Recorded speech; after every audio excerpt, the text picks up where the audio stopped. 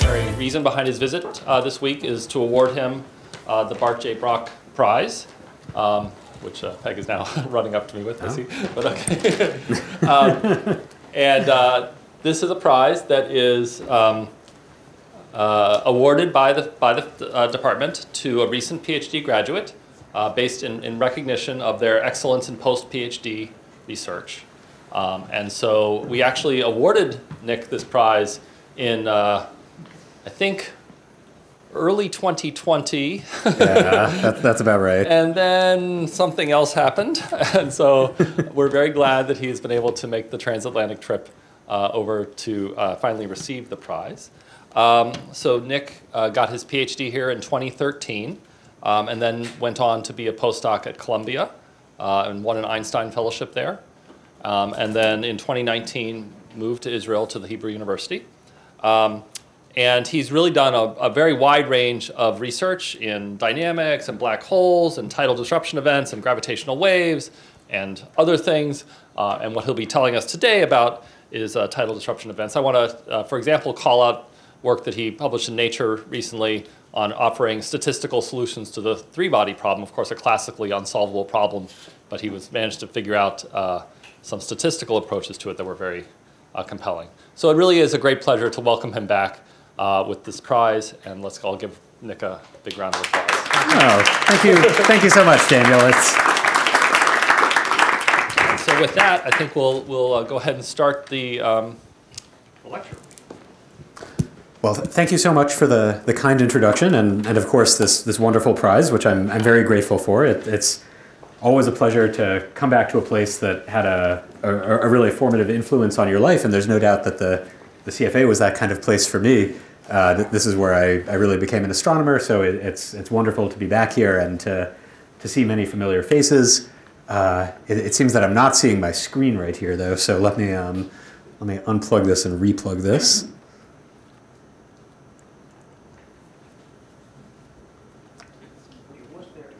Yeah.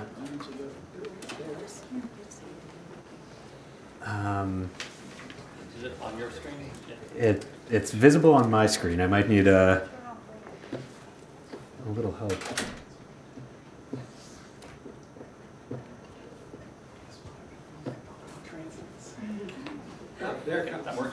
It's back. All right. Okay. So as Daniel said in his very kind introduction, I'll be talking today about tidal disruption events. I've worked on, I think, a variety of things over my career, but this has been, in some ways, maybe my white whale. Tidal disruption events were the biggest part of my PhD thesis, which I did here with Avi Loeb, and it's a subject that has interested me ever since then. What I'll try to summarize today is the role that tidal disruption events can play in answering some very fundamental astrophysical questions about massive black holes in our universe, and I'll try to present both an optimistic case for what the scientific potential of these transients is, and also an honest assessment of the challenges and what I and my research group have been doing to try and overcome some of the obstacles that exist now between turning TDEs from theoretical curiosities into astronomical workhorses. Now, of course, when making a long journey like a transatlantic flight, you really want to have a good motivation, and while accepting an award was an excellent one, I also have a book to sell you. So if you find anything I discuss in my talk today interesting, I can only recommend that you take a look at the first ever TDE textbook, which I had the privilege to edit and arrange with a handful of other researchers. The individual chapters in the book are collected review articles, so there were many authors, some of whom are sitting here in this audience right now. I could ask you to go to Amazon to buy this, but it's very overpriced and I don't get royalties, so really you should just download the individual chapters from the archive, and I think that will be more efficient. Now, before I get into the subject of tidal disruption events, I do want to set the stage a little more by talking about massive black holes in our universe, and as I think probably most people in this audience know, these massive black holes are really ubiquitous in the centers of galaxies, at least above a certain mass threshold. And over the last several decades, we've come to appreciate that these black holes, despite their conceptual complexity, play a very fundamental role in many of the most important astrophysical phenomena in the universe. I could devote an entire talk to this, of course, but just to name a couple, we've seen empirically that there appears to be a very strong degree of coevolution between massive black holes and their host galaxies. And at the larger end of the mass spectrum, it seems that black holes are the objects that are driving this coevolution by providing accretion feedback that fundamentally alters the interstellar medium and the star formation rate in their host galaxy. And I think this is something that, although it has come to be accepted by many people, is still a little bit surprising in the sense that these black holes, despite the massive in their name, are relatively puny objects compared to the galaxies that they inhabit, making up less than 1/1000th of the total mass typically. And the reason that they're able to sculpt and shape their host galaxies is, of course, because accretion onto them releases incredible amounts of energy. And it's that incredible radiative efficiency of accretion disks around black holes which also leads massive black holes to be the brightest sources of steady electromagnetic radiation in our universe. But despite the centrality of massive black holes to these and many other corners of astrophysics, there are still very fundamental things we don't understand about them, starting with their origins. So observations of very massive high redshift quasars, the black holes in active galactic nuclei at high redshift, really pose a strong challenge for any theoretical model for how you want to make massive black holes in a limited amount of time. And as a result of this, there are many different competing theories for how you can assemble high mass seeds of black holes in the early universe. And we don't know which of these theories is correct, or maybe if any of them are correct. To some degree, this is a solvable question if we could go out and measure the distribution of very low mass, some would say intermediate mass black holes that exist today in the present universe in the centers of dwarf galaxies. These low mass black holes, if they have not grown significantly over cosmic time, represent a kind of fossil record that would tell us about the currently unknown formation mechanism for supermassive black holes at high redshift. Likewise, there are major uncertainties in the evolution growth history of massive black holes in galactic nuclei. And again, this is something that in principle is an empirically solvable question if we had a way to measure the spins of massive black holes at low redshift, because the spin distribution is really what encodes the most salient details of their growth history. But in practice, these are very hard empirical questions to tackle. To give a little more motivation for why we should be interested in them, I'm going to show a couple of plots from various review articles. So here is a collection of mass distributions, so essentially histograms of black hole seeds of different masses for 3 different massive black hole formation scenarios in the early universe. The details don't matter too much. Here we have something involving POP3 stars. Here we have something involving runaway collisions in very dense star clusters. And here we have direct collapse of very low metallicity gaseous mini-halos. But what I think you can see from these histograms is that different formation scenarios predict very different distributions of black hole masses. And so if we could go out today and measure all of the masses of black holes in dwarf galaxies, and we found a huge number of very low mass objects, that would suggest that it would be one of these low mass seed formation scenarios that played a very important role in the formation of black holes in the early universe. Likewise, if we want to think about what we can learn from spin distributions, this is a very complicated plot, and you shouldn't pay attention to individual panels, but each of these panels is a histogram of different black hole spins at different bins of redshift. So the different rows are different bins of redshift. The columns represent different values of the dimensionless black hole spin, a number that ranges from 0 to 1. And essentially, each of the different columns represents some different theoretical scenario for how massive black holes accrete or otherwise acquire mass over cosmic time. And hopefully what you can see from comparing really random panels to each other is that different growth scenarios predict very different distributions of present-day black hole spin. Some are very bottom-heavy with all the spins piled up at 0. Some are very top-heavy with the spins all piled up at 1. And so if we could really get a handle on the spin distribution of massive black holes in our universe, we could understand which of these scenarios is correct. The problem for all of these lofty goals is that there are very few techniques that allow us to robustly measure large samples of black hole mass and spin, especially once you go outside the local universe. And this is where we get to the subject of this talk, because this is where I think tidal disruption events, or TDEs, as is the acronym I will slip into for the remainder of this talk, can potentially bring something very new and valuable to the table. So a tidal disruption event is depicted here in cartoon form in this classic paper by Martin Rees. You have a supermassive black hole in the center of a galaxy. You have this tidal disruption radius around it. It's a few tens of Schwarzschild radii.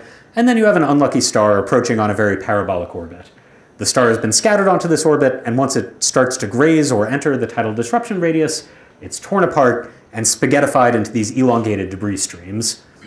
Now, tidal disruption events are potentially very appealing probes of black hole demographics for a variety of reasons. One is that they can occur in every galaxy that hosts a massive black hole, making them an unbiased, or at least differently biased, tracer of black hole demographics than many of the existing techniques that we use. Second, they are extremely high luminosity transients with peak optical, UV, and X-ray luminosities that get above 10 to the 44, sometimes even 10 to the 45 ergs per second. And this means that they can be seen to cosmological distances. So this is doing a lot better than black hole mass measurement techniques, for example, like unresolved stellar kinematics that only work in the local universe. And finally, TDEs, the complicated sequence of events that is set into motion by the disruption of the star is in principle something that is governed by relatively few free parameters, meaning that if you have a theoretical understanding of how TDEs work, parameter estimation is in principle a solvable problem, and you can take observables like spectra and light curves and back out key parameters of interest. And of course, in this talk, I've really focused on these, but they're properties of stars and the orbit that may be of interest for other applications as well. There are other motivations that I could spend a long time talking about, but I'll just address very briefly in a single sentence each. If you learn something about the volumetric event rate of TDEs, you can learn something about stellar dynamics and stellar populations on subparsec scales in galactic nuclei. This is a question that may seem academic, but has broad implications, for example, for gravitational wave astronomy and populations of gravitational wave sources. Second, a variety of recent discoveries by the IceCube array has determined that there may be a statistically significant association between TDE flares and high-energy PeV level neutrino emission, suggesting, although this is still somewhat controversial, that TDEs may be a significant contributor to the background of high-energy neutrinos in our universe. Other suggestions have been made about TDEs and ultra-high-energy cosmic rays, which to some degree parallel this, although there's less evidence for that. Finally, there are a variety of questions in fundamental physics which can be tackled by TDEs. One that I think is very elegant, but which I don't have time to discuss here, is the weak cosmic censorship conjecture. Another, which I'll touch on at the end of this talk, is using tidal disruption flares to obtain novel constraints on the existence of ultralight bosons in our universe, although that will really be a side application. So, okay, TDEs in principle seem like great probes of black hole demographics. But why haven't they solved these big questions that I posed at the beginning of the talk yet? One reason they haven't is that our current sample, although growing, is still relatively limited. In this plot, which is from a review article by Suvi Ghazari and is now a few years out of date, you can see that we've discovered something on the order of 50 strong TDE candidates. The discovery of these TDEs dates back to the 1990s when they were found in wide-field soft X-ray surveys like ROSAT. In recent years, the rate of discovery has really been dominated by wide-field optical surveys, which detect lower energy but still very luminous emission.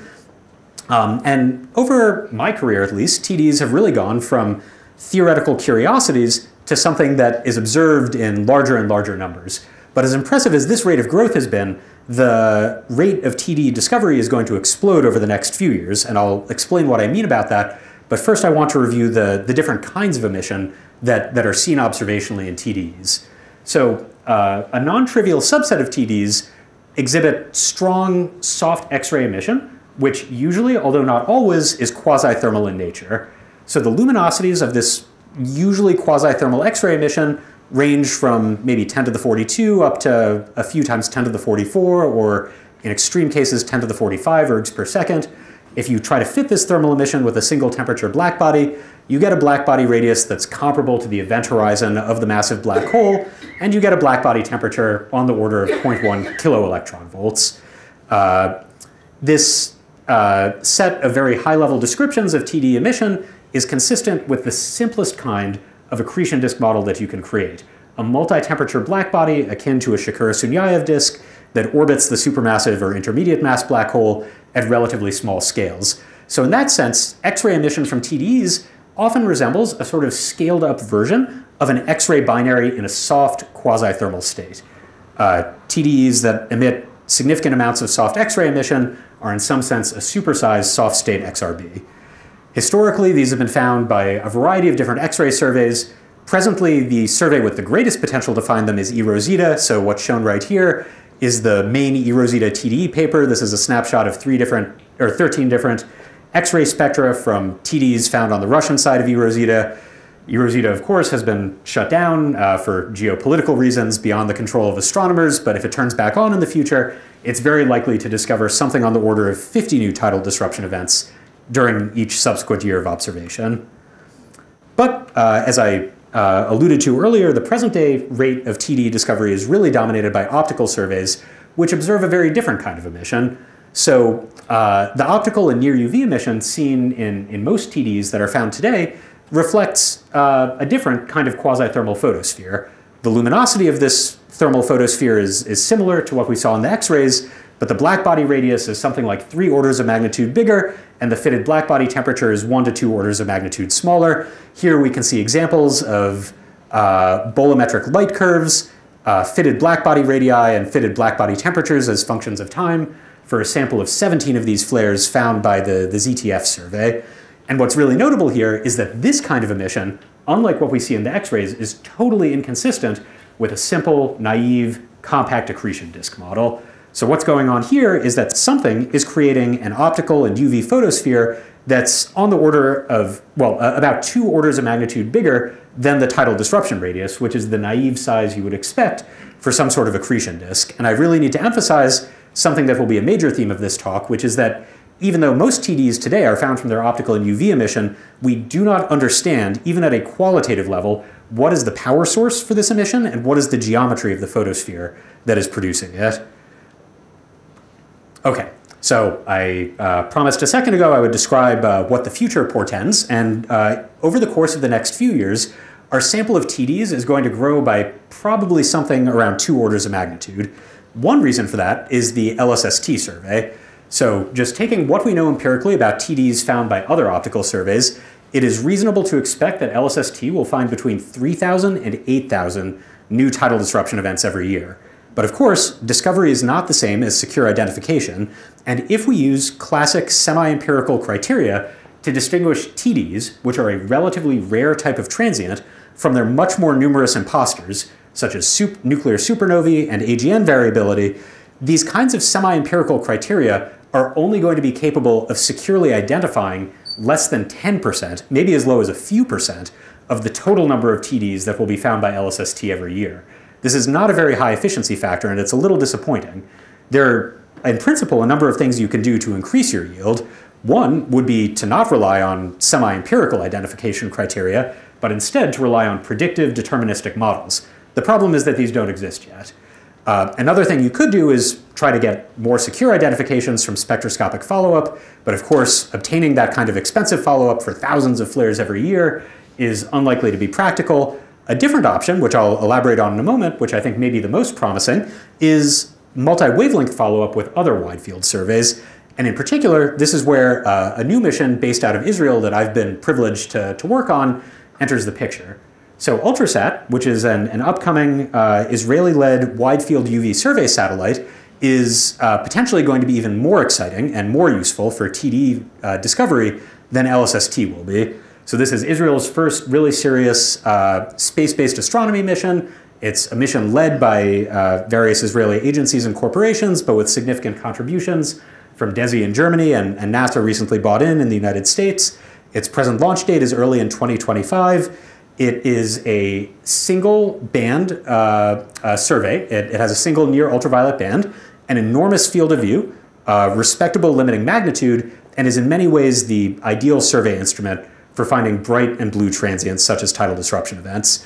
There are a number of other goals as well, from supernova shock breakout to finding kilonovae that are counterparts to gravitational wave signals, but today I'll just be focused on the TDEs. One way to really see the incredible discovery potential of ULTRASAT is by looking at its grasp, a measure of the effective volume per unit time over which any kind of wide field survey is capable of discovering transients. So here I have a plot of grasp versus observational wavelength for a variety of different wide field surveys, both existing ones and near future ones. And you can see that ULTRASAT, and along with LSST, are really in a league of their own, with grasps, at least for relatively hot sources, that exceed all previous surveys by at least 1 order of magnitude.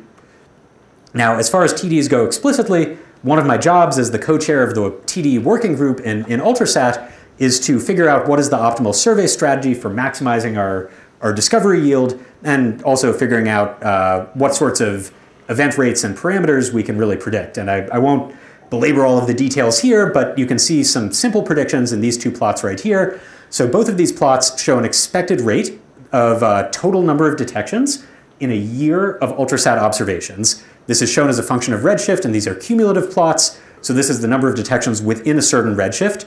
ULTRASAT is currently expecting to have two different survey modes. One is a high cadence, low area mode of operation, where it will stare at a single patch of the sky for a long period of time to find fast and faint transients like supernova shock breakout.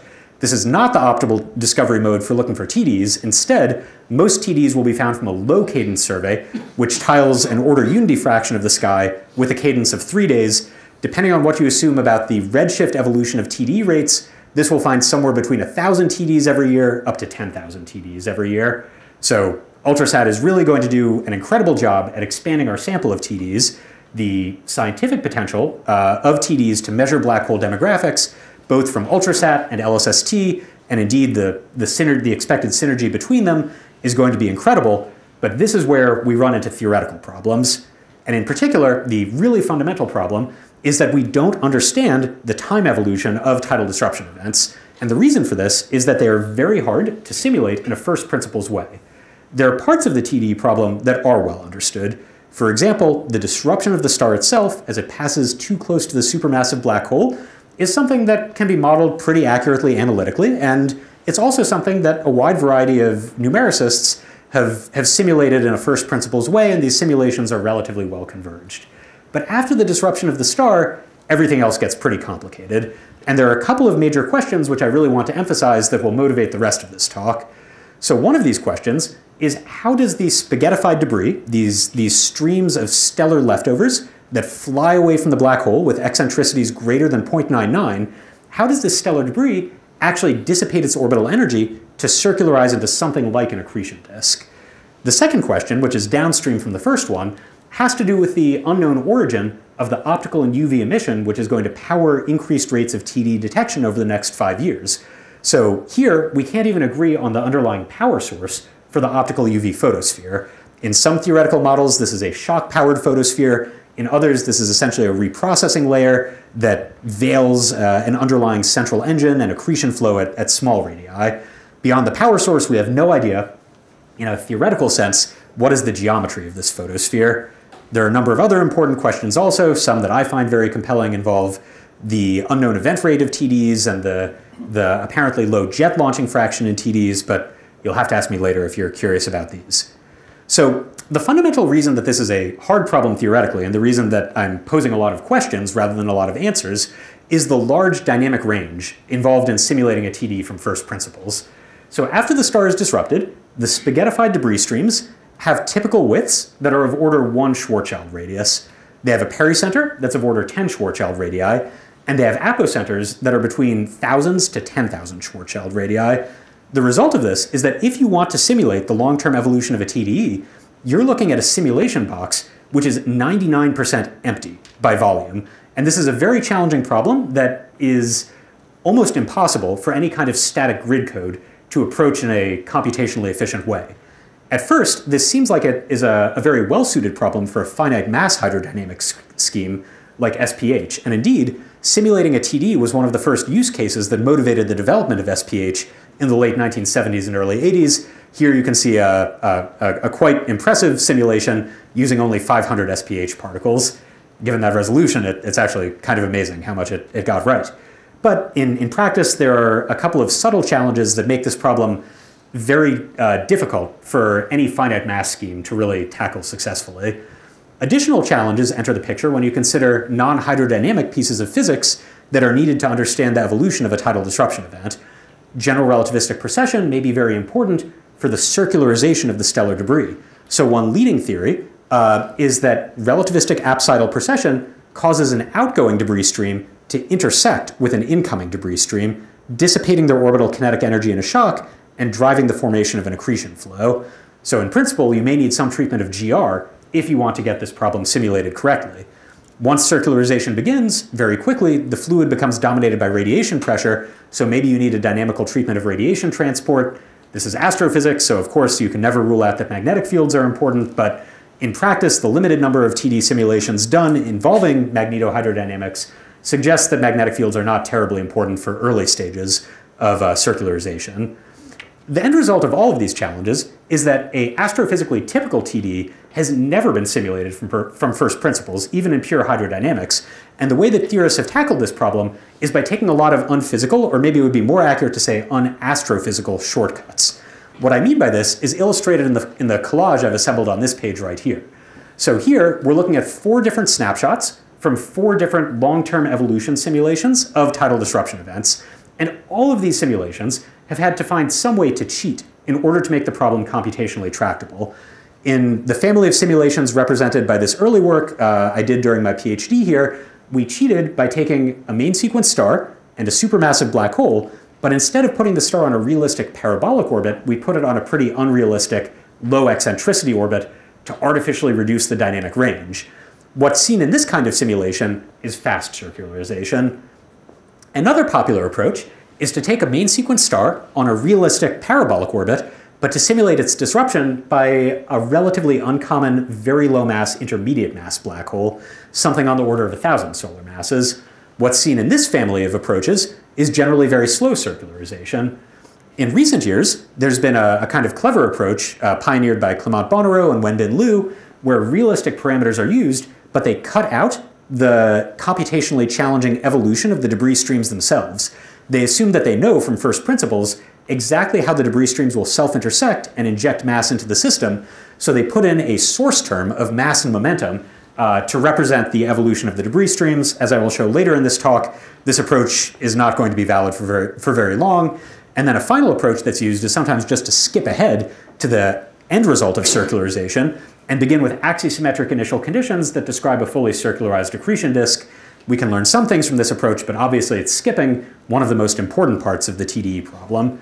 The main takeaway I hope that everyone gets from this collage is that even if you had never heard of TDEs in your life before stepping in here, none of these simulation approaches give anything that appears converged with the other ones. Even at a qualitative level by eye, these all look totally different from each other, and quantitative comparisons are also completely different. So in the absence of predictive models or first principle simulations, we haven't really given up, and there have been a variety of very ambitious approaches to try and measure TDE parameters, such as black hole mass, from observed light curves. And in general, these approaches wind up taking something that we understand reasonably well, such as the dynamical mass fallback rate, dmdt, which is produced in the aftermath of tidal disruption and kind of freezes in as a fixed part of the problem, and then combining this with relatively strong assumptions about the evolution and geometry of the photosphere. This approach is most popularly used in a code called MOSFET, which was motivated by the reprocessing picture of TDE emission. There's also a different approach motivated by the shock paradigm for optical UV emission. What both of these approaches have in common is that they do have to make very strong and not necessarily correct assumptions about the time evolution and the geometry of the optical UV photosphere. And ideally, we would really like to test these assumptions and see if they're correct using first principle simulations. Now, I think I've finished about the first half of my talk, and in the second half, now that I've laid out this problem, I want to give some reasons for optimism. So in the second half of this talk, I'm going to overview work done mainly by my collaborators, which I think points the way forward to actually extracting black hole parameters of interest from TD observations, despite the very difficult problem of simulating these from first principles. And I think one probably viable path forward is to apply novel hydrodynamics algorithms to actually tackle this problem in an ab initio way. And I'll show some results that represent first steps towards doing this. The second approach is to take different subsets of TD observations where we think that what's going on can be represented with simpler and usually semi-analytic kinds of models. And so parameter estimation can be done with a greater degree of theoretical confidence that we understand what exactly we're putting into the model and how that correlates to different kinds of observables that we're looking at. So the particular example of this that I'll focus on in this talk is looking at the quasi-thermal soft X-ray emission, which almost certainly is coming from some quasi-circular inner accretion flow. So as far as I'm aware, there's never been an alternate proposal for where the quasi-thermal soft X-ray emission in TDEs is coming from, even if the bulk of the debris in a tidal disruption event does not circularize or takes forever to circularize. There is some amount of material that increases its binding energy by multiple orders of magnitude and gets right down to the bottom of the potential well of the supermassive black hole outside the event horizon. And traditionally, this kind of emission has been fruitfully modeled in many different kinds of accreting black hole systems with semi-analytic accretion disk models. At later times, there may also be some hope for applying traditional accretion disk models. If you look at TDEs 5 to 10 years after the peak of the optical flare, many observed TDEs remain bright in far ultraviolet wavelengths with slowly evolving FUV luminosities that can be well fit by a fully circularized, viscously spreading accretion disk model. I won't have time to get into this approach here, but ask me about it later if you're curious. So to begin with, I want to share some recent simulations led by Zach Andelman, done with a novel GRMHD code developed by Matthew Liska and Sasha Tchaikovskoy, which we performed over the last couple of years and which were published last year in 2022.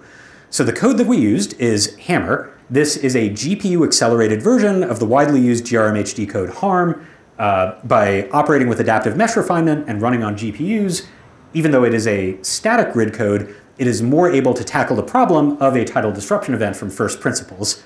So what we're seeing in these movies is the return of debris streams to pericenter. Sometimes these debris streams make it through pericenter and self-intersect due to relativistic apsidal precession, but as time goes on and more material circularizes into some kind of messy accretion flow at small radii, the streams are less and less successful at making it through pericenter because they dissipate more and more of their energy via shear and shock interfaces between the returning debris streams and the quasi-circularized accretion flow that's forming at small radii.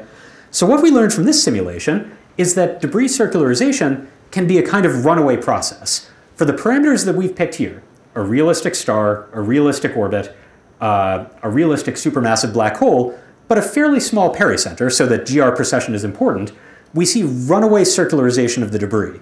The circularization of a little bit of gas creates tightly bound material in some sort of elliptical accretion flow. That elliptical accretion flow becomes very efficient at dissipating debris energy in this shear interface layer and the shocks that form there. This circularizes more material, which leads to even more efficient dissipation, and the process begins to run away. Now, even though this was done with a really state-of-the-art GPU-accelerated GR hydrocode, we did not include MHD in this simulation. I should say that up front. We were only able to simulate that the long-term evolution of this TDE, long-term is in quotes, for the first 6 days after the onset of mass return. So even throwing this very sophisticated novel numerical code at the problem, and even though we learned very interesting new things about the evolution of TDEs, we still have this fundamental computational challenge we're fighting against if we want to study the long-term evolution of these systems. And I should emphasize for anyone who did not pay very close attention to an early slide that observed TDE light curves rise and fall on timescales that are much longer than 6 days. Typical rise times are on the order of weeks, decay times are weeks to months. So only getting 6 days is really not going to cut it in the long run for making predictive models for what these flares do. Nevertheless, I think we have learned a lot from this really first example of an ab initio simulation of a tidal disruption event. The main thing that we see is that between episodic shocks forming at the stream self-intersection radius and continuously growing shocks formed at this shear interface layer between returning streams and the nascent accretion disk, runaway circularization is a feature of what's going on. So here, what I'm showing you is a snapshot in time at the end of the simulation, 6 days after the beginning of mass return. The different curves are streamlines of fluid motion. The pericenter of the debris is right here. And the colors correspond to the mean eccentricity of fluid along these streamlines. So we've seen that in the first 6 days after the beginning of mass return, we've gone from debris streams with eccentricities of 0.99 to debris that has eccentricities of 0.9, 0.7, even 0.5 at small radii. This suggests that for relativistic pericenters, it does not take that long to create a quasi-circular inner accretion flow.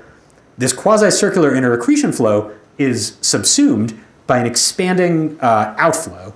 So the circularization process in this simulation is also very efficient at unbinding a lot of the material from the disrupted star. and this expanding outflow is almost certainly going to absorb any photons emitted either from the accretion process or from shocks that are driving debris circularization. So everything that's happening in this simulation is going to be shielded behind a reprocessing layer of outflowing material. Okay, so even throwing the state-of-the-art GR hydrocode at the problem, if this only got us 6 days into the problem, what can we do? This motivated me to work with my colleague at the Hebrew University, Elad Steinberg, to tackle the problem of TDE simulation with a totally different kind of numerical algorithm, which I'm going to show you here. So here, we've again chosen a main sequence star, a realistic orbit, a 10 to the 6 solar mass black hole, but now our pericenter is not so relativistic. It's at 50 gravitational radii instead of 7, which was the previous simulation. What you're seeing in this movie is a look at the tidally disrupting star in its non-inertial frame of reference. So our simulation box is tracking the stellar center of mass. The arrow points to the supermassive black hole. By this point in time, the star has already been spaghettified into this long and loosely bound debris stream. It's flying out to an apocenter of about 10,000 Schwarzschild radii. Once it reaches that apocenter, the most tightly bound material is going to turn around and start coming back to the supermassive black hole to begin the process of debris circularization. Once this happens, we're going to switch to the lab frame of the supermassive black hole, and we'll see what unfolds. One important thing to realize here is that since the pericenter we've chosen is so non-relativistic, this hydrodynamic simulation is not really expected to see significant dissipation of orbital energy in self-intersection shocks. The amount of relativistic apsidal precession is orders of magnitude smaller, measured in radians, than what was in the previous simulation. But what we see instead is that there's a kind of compression shock at the pericentric nozzle. So returning debris streams dissipate energy in a converging fluid flow at pericenter. This dissipation of energy, and I'll go back 1 minute so you can see this again, leads to inefficient circularization. But even though the circularization is initially inefficient, it's beginning to create, it at first slowly and then quickly fills in this Keplerian ellipse with a layer of partially circularized debris. And what we see once again, even though we're using a totally different algorithm and somewhat different stellar parameters, is runaway circularization. As soon as you start producing a partially circularized accretion flow, shear interface layers and shocks between returning debris streams and this partially circularized flow lead to the same runaway circularization phenomenology that we saw earlier. And that's exactly what happens here, except that in this simulation, we've gone 65 days into the tidal disruption event up to the typical peak of the optical UV light curve. So after doing this radiation hydrodynamics simulation, we post-process the results to estimate synthetic spectra seen from different viewing angles. We feed these synthetic spectra into synthetic observations. So we take the different wavebands of the Swift UV-OT telescope and the ZTF optical survey, and we use these synthetic multiband observations to fit single temperature black bodies at different moments in time and from different viewing angles, the same way real observers would. And by doing this, we can make histograms like this. This is a histogram of peak luminosity seen in our simulation. The reason it's a histogram is different viewing angles would fit different peak blackbody luminosities. If you look at this range of peak blackbody luminosities and you compare it to the actual peak blackbody luminosities from a sample of real TDEs, you see that we're in the right ballpark. Our simulation is producing peak blackbody luminosities that are compatible with the higher end of real observed TDEs in the universe. You can do the same kind of exercise for fitted blackbody radii. Again, we find synthetic fitted blackbody radii, which are comparable to the larger blackbody radii that are fitted by real observers looking at real TDEs. Again, you could do the same thing with blackbody temperatures. Here there's actually a somewhat wider spread. This depends a little more on viewing angle than the other two parameters. But ultimately what we see is, again, very consistent with observations. Now, the reason that we were able to actually simulate this ab initio TDE for an order of magnitude longer than anyone else has been able to is that we were the first people to use a moving mesh radiation hydrodynamics algorithm. So my colleague Elad Steinberg is a brilliant numericist who developed his own moving mesh hydrodynamics solver, Rich, during his PhD thesis. For those in the audience here, Rich is very similar to a repo. It has a flux-limited radiation transfer module that was added later, and it is the good match between the strengths of moving mesh hydrodynamics and the challenges of the TDE problem that really make this the perfect kind of hydrodynamics algorithm for finally solving this problem and making deterministic predictions that map parameters of interest to observables like blackbody luminosity and blackbody temperature. I won't belabor all of the details here since time is running a little low, but the main thing I'll point out is that in this simulation, circularization is initially quite inefficient because it's being driven by these weak compression shocks at pericenter. It only becomes efficient later on, within about a week of peak light, once you get this runaway circularization between incoming debris streams and the eccentricity of 0.8 or 0.9 accretion flow that is formed. At peak light, the primary power source is shocks, but the runaway circularization process suggests that not too long after peak light, accretion power is probably going to overtake shock power in driving the total luminosity from this flare.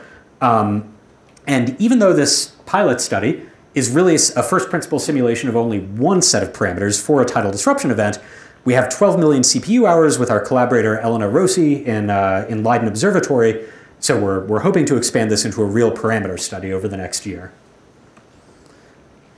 Okay, in my last few minutes, I want to step back from this theoretical problem of simulating TDs from first principles and focus on a more observational problem of asking, even without a first principles understanding of the entire TDE problem, what can we glean from existing observations with existing theoretical models? And here, I think one of the best avenues to make progress is through the X-ray continuum fitting approach. So the reason that this works is that in most TDs with strong soft X-ray emission, the X-rays that we see are very thermal, analogous to the high soft state of an X-ray binary. And for anyone here who has listened to talks from Ramesh Narayan and his research group, you know that when you have something like a soft state X-ray binary, you're able to fit semi-analytic disk models, so general relativistic versions of the usual Shakura-Sunyaev accretion solution that are then processed through some sort of ray tracing code in order to fit the underlying parameters of interest in this accretion flow. So this continuum fitting technique is widely used in the study of X-ray binaries. Historically, it has not been applied very widely to supermassive black holes for the reason that supermassive black hole disks, namely AGN, generally have many more emission components that often dominate the soft quasi-thermal component. AGN also typically exist in dusty environments, which creates its own challenge, but TDs are really a sort of optimal use case for continuum fitting in the realm of intermediate and supermassive black holes. My efforts in this have really been led by this fantastic postdoc, Xixiang Wen, who was formerly at the University of Arizona with Ann Zabladoff. Now he's at Nijmegen with Peter Jonker. And what we've developed together, the four of us, is a publicly available code that can be put into XSpec in order to perform X-ray continuum fitting on multi-epoch TDE X-ray spectra. So the basic assumptions that go into this, we use general relativistic semi-analytic models. We ray trace null geodesics through a Kerr spacetime. We consider the emission to be a likely Comptonized multicolor blackbody. These are the reasonable assumptions. The somewhat more questionable assumptions, which I'll put on the table right now, are that these accretion disks reside in the equatorial plane of the massive black hole. They're axisymmetric, meaning fully circularized, and at super Eddington epochs, they can be well characterized by slim accretion disk solutions. So I think reasonable people could take issues with all of these assumptions. We're working to generalize them right now. In general, though, what I will say is that all of these assumptions should become true at late enough times in any tidal disruption event. And the question that we don't know the answer to right now is, what is a late enough time? So what I'm going to show you now, I think you should take with a little bit of a grain of salt, but it's meant to show the fundamental promise of X-ray continuum fitting, perhaps with future bells and whistles that will come from generalizing these assumptions. So to begin with, let's look at a couple of very well-studied tidal disruption events around supermassive black holes. Here's one called Assassin 15OI, where we have two high-quality epochs of XMM Newton observations. What you can see here are the contours in the dual parameter space of black hole mass and dimensionless black hole spin for different confidence limits. So blue you can think of as essentially a 1 sigma error region. Purple you can think of as a 2 sigma error region. What you can see here is that while we get interesting constraints on the mass of the underlying black hole, the spin is totally unconstrained. And the reason for that is that when you do this kind of X-ray continuum fitting exercise on a single epoch or two epochs that are closely spaced in time, you don't have very much lever arm in the observations to constrain the black hole spin. there's a strong degeneracy between black hole spin and accretion rate through the disk. And you really need multi-epoch observations that sample very different accretion rates in order to break this degeneracy. So an example of this is an even better studied TDE, Assassin 14Li. Here, we have 10 publicly available XMM Newton epochs of observation, and what you can see is that both in terms of mass and spin, the 1 sigma and 2 sigma constraints on this plane become much tighter. You get a very narrow banana, and the joint constraint, even though it spans a significant range in both spin and mass, is very narrow indeed. So I think what the takeaway from this figure should be is that X-ray continuum fitting has a lot of promise to really pin down parameters of interest, especially if it can be paired with another technique that gets you one of these and breaks the mass spin degeneracy in this banana. But actually taking advantage of X-ray continuum fitting requires a lot of expensive multi-epoch X-ray observations. It's not necessarily a cheap exercise. However, one other application of this, which I think is even more exciting, is looking at a very unusual TDE candidate first discovered by Da-Cheng Lin in 2018. So this is a multi-year X-ray flare discovered in this tiny companion to a nearby lenticular galaxy. Depending on your point of view or what side of the bed you woke up on this morning, this host object is either a tidally stripped dwarf galaxy or a very overweight globular cluster. It appears to have a mass of about 10 to the 7 solar masses and an effective radius of about 25 parsecs. In the discovery paper by Da-Cheng Lin, this quasi-thermal multi-epoch X-ray spectrum was fit with relatively simple accretion disk models, and what Da-Cheng found was that the best fit mass puts the underlying TDE firmly in the elusive mass range of intermediate mass black holes. So once Peter and Wen and Ann and I saw this, we got very excited and decided to apply our own, I think, somewhat more sophisticated TDE models to this continuum fitting problem. One notable uncertainty, which I should mention up front, is that we don't know for sure the redshift of the host. This object is so faint that even with a Magellan spectrum, we were unable to obtain actual emission lines that would let us ascertain the redshift of the host. The chance coincidence probability is relatively low, so we are fairly confident that this host object has the same redshift as the massive lenticular galaxy, but it's not something that has been rigorously demonstrated yet. So this is a notable uncertainty that I'll admit right now. So what we did was we took 5 epochs of high-quality X-ray spectra and applied the same continuum fitting procedure that I described earlier to them. In our fiducial model, where we assume that the redshift of the true host is adjacent to the redshift of the lenticular galaxy, we get an incredibly tight constraint in the parameter space of black hole mass and black hole spin. So we confirm Da-Cheng's assessment that this is really an intermediate mass black hole on the order of 10 to the 4 solar masses, a factor of a few smaller than his estimate, but very much an intermediate mass black hole. And although I'm a little biased, I would say that I think this is one of the strongest IMBH candidates known in the literature to date. It's also, as far as I'm aware, the first IMBH candidate ever to have a spin measurement, although, again, I will note that the spin measurement comes with a significant uncertainty. So in the right panel, we do the same exercise, but we allow the redshift of the host to float as a free parameter that we fit for. And if we allow the host redshift to float, the mass constraint remains. It's still an IMBH, but the spin constraint goes away. So you should take this spin constraint with a grain of salt, but if our educated guess is correct, that it's at the same redshift as the lenticular galaxy, which is something that ultimately can be tested in the future with further spectroscopy, then I think this really is the first spin measurement of an IMBH. One very interesting thing about this is that it opens the door to new tests of fundamental, or at least astroparticle physics, via superradiant scattering instabilities. I'm going to go a little quickly over this, but the very short version of this story, which dates back to the 1970s, is that if ultralight bosons exist in the universe, rapidly spinning Kerr black holes become unstable to catastrophic de-spinning through runaway boson production. The basic idea here is that if you have an ultralight boson whose Compton wavelength is at the same order of magnitude as the physical size of the event horizon of a black hole, the spin kinetic energy of that black hole is going to be converted into rest mass energy of a giant bound cloud of bosons. And this can happen over astrophysically interesting timescales. In this sense, every measurement of a rapid spin for an astrophysical black hole rules out between 1 to 2 orders of magnitude in mass space for putative ultralight scalar or vector bosons. An example of this can be seen in this beautiful figure from Vitor Cardoso. So in this figure, we have black hole mass, we have black hole spin. The individual data points are existing mass and spin measurements, both with electromagnetic techniques in black and gravitational waves in red.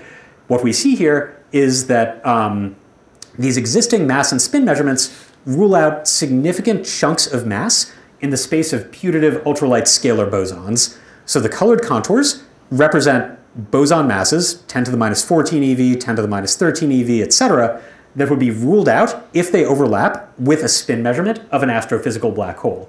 And what you can see from this figure is that by measuring the spins of stellar mass black holes, we rule out one mass range of possible ultralight bosons.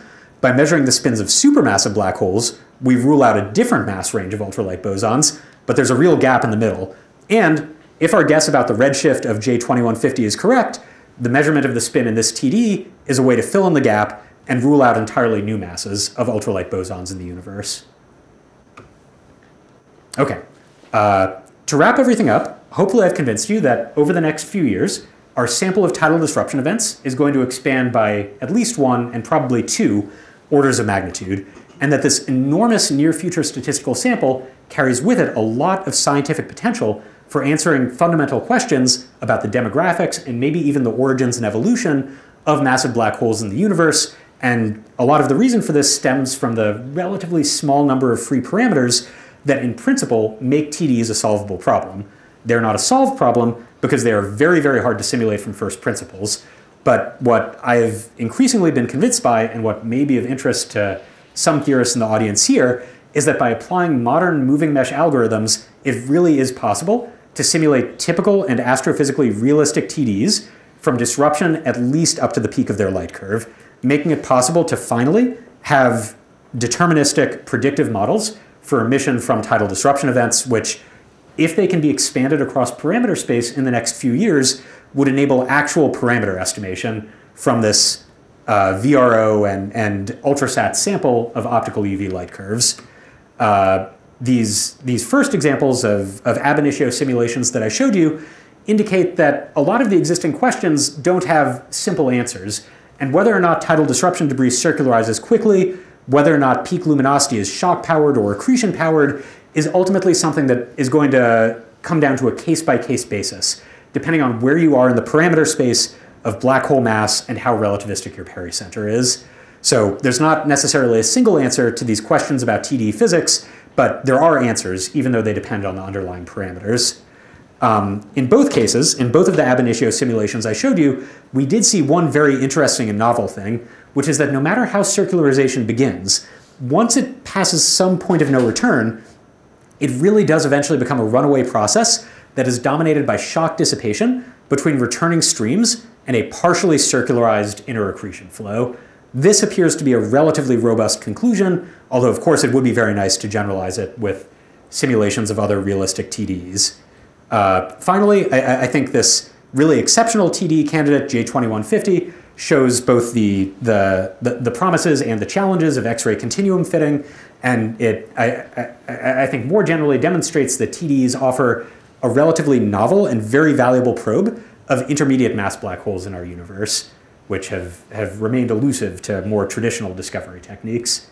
So with that, I think I'll wrap up now. Thank you very much for listening and for the invitation back home.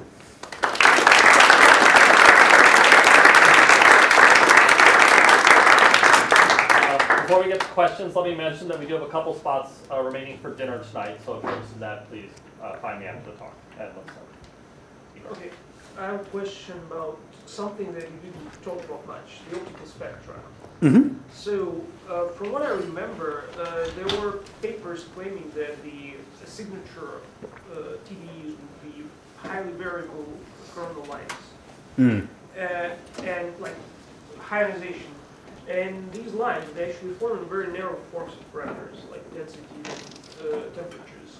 So, don't you think that if you get good enough spectra with good enough spectral resolution to resolve the line shape, you can actually try to work back the photospheric layer, like the shape of the emitting photosphere, because it's actually like these are very unique lines, which are like in the small density ranges, like 10 to a few. Okay, so that's a good question. What I know about coronal lines in TDs does not come so much from what you could call the prompt emission, but rather from recombination echoes. So what has definitely been seen in a variety of TD follow-up observations on the order of 10 years after the discovery of different flares is that high ionization coronal lines start to turn on in the host galaxy. So this appears to be some kind of recombination echo moving outwards through the interstellar medium in the galactic nucleus. Stephanie Camosa has been the main person, I think, doing work on this. As far as the prompt emission goes, it is true that there is a pretty rich variety of emission line spectra that are seen in observed TDs, and some of these spectra do reveal high ionization components. One of the things that is studied the most at present is the existence of so-called Bowen fluorescence features. So these Bowen fluorescence features are generally excited by some sort of high energy ionizing continuum, probably in the extreme ultraviolet.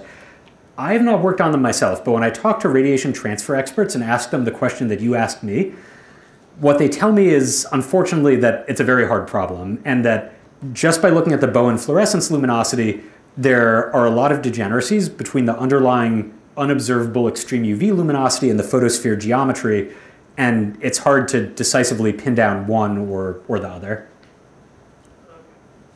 Here I'm mostly quoting people like Nathan Roth and Dan Kaysen. Hi, that was great. I had a question about your simulations because they're very beautiful. Sure. They only went to about 2 months, which is good, but have you considered, or rather is it possible to go to like, say, 2-3 years after disruption? Yeah, that's a very good question. I think with our existing code, no, but we have a variety of plans for algorithmic improvements that will let us go further. I would say that on the algorithm side, Elad has a number of ideas for improving some very technical things. Ultimately, the dominant component in our computational budget is actually building this unstructured Voronoi mesh, and there are realistic ways to speed that up. So I think from that we can maybe get a factor of 2 improvement in efficiency, but something that's maybe even more promising is the fact that we seem to be over-resolving the problem at late times. So very high amounts of resolution are needed at early times when you're simulating the extreme compression of returning debris streams. But after these streams just start blowing themselves up in shocks with the disk, our simulation is actually very well converged compared to test runs that have 5 times fewer resolution. So what we're hoping to do in the future is to sort of intelligently de-refine the simulation at late times once we no longer need to really resolve the stream dynamics. And I think that will let us improve our runtime by a factor of a few. So I think there's a factor of 2 here, a factor of 2 there. We can probably get out to maybe 5 or 6 months in the next round. That's what I'm optimistically hoping. Hi, yeah, thanks for a great talk. You mentioned that you're planning to expand the hydro simulations into parameter estimation, parameter space exploration. If you would have to guess on your intuition now, what do you think would be the most important parameters? And out of personal interest, I don't think you talked about this, but does the stellar structure at all come into play for the expected photometry?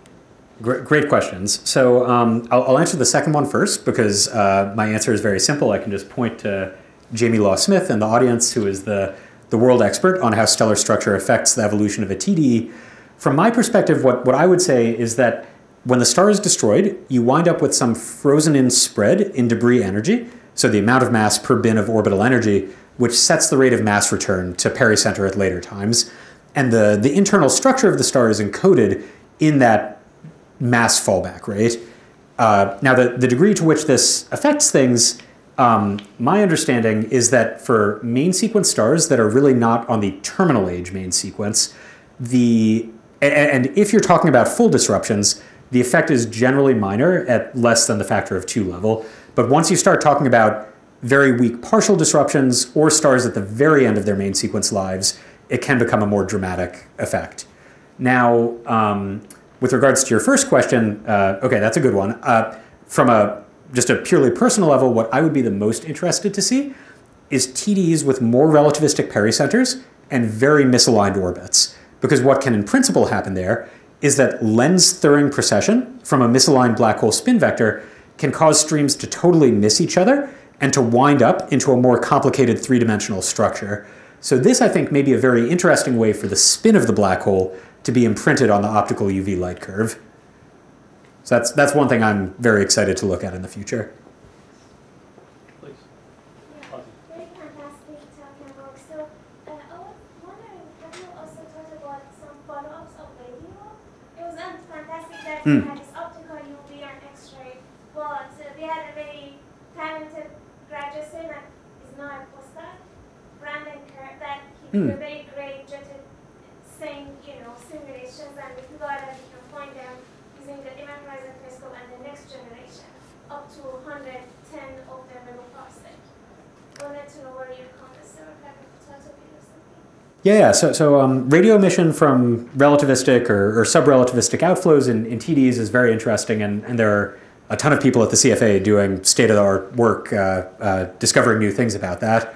I guess from my perspective, one thing that I find very interesting is that when observers have taken late-time radio follow-up of thermally selected TDEs, ones found by either thermal optical or thermal X-ray emission, you often wind up just with upper limits, and when you find radio emission, it's often relatively weak. And you can sort of turn this around, and there are a few assumptions that go into it, but you can turn this around into a constraint on the jet launching fraction in tidal disruption events. It appears, I would say, that most TDEs are not launching off-axis jets. So even if a powerful jet were launched off-axis, at late enough times, once it had decelerated to transrelativistic speeds, it should make a quasi-isotropic radio afterglow, and this is not seen in the majority of thermally selected TDEs. And the reason this isn't seen, I think, gets to some very fundamental questions in jet launching physics. So superficially, it seems like the conditions, at least at early times in TDEs, are pretty appropriate for jet launching, in that the initial rate of mass fallback is often very super Eddington, and at least in X-ray binaries, super Eddington accretion is often associated with jet production. This is also seen in GRMHD simulations, for example, like Brandon's. So this suggests to me that there's some kind of hidden variable in the TDE problem, which is making TDEs bad at powering relativistic jets. This hidden variable might have to do with the unusual physics of a tilted accretion disk. So unlike most black hole accretion disks, TDE disks do start off tilted. It may have something to do with the net magnetic flux. So there are other reasons to suspect that maybe TDEs are kind of magnetically starved accretion disks, and maybe you don't have enough colloidal magnetic flux to power a very strong relativistic jet. It might be something else entirely. But I think the unknown answer to this question is something that makes me scratch my head, and I would really love to know the answer. One thing like that, also the population of TDEs that we figure out, you just discovered there were not too much super Eddington. And it turns out that there is a rapid time evolution for them. So maybe we were not lucky enough to observe them to meet the time that they were super Eddington. So hopefully LSST or your instrument would help us out to increase this. That's actually not the case. Oh. We observed them in the radio from early time, during the super Eddington phase, and then many years later. Yeah. But I think that does get at one other possible explanation, which is maybe contrary to what I showed you in these simulations. I don't know, maybe there was a bug in the code, and maybe this runaway circularization doesn't happen. You could imagine that if circularization is always very inefficient, then a super Eddington rate of mass fallback is not translated into a super Eddington rate of disk accretion. So if you don't believe what I showed you in the simulations, and of course you should always be skeptical, then this might be another way to suppress jet formation. Okay, we're 5 minutes after the time, so I'm going to ask any last questions to come on up, and let's thank Nick once more. Thanks.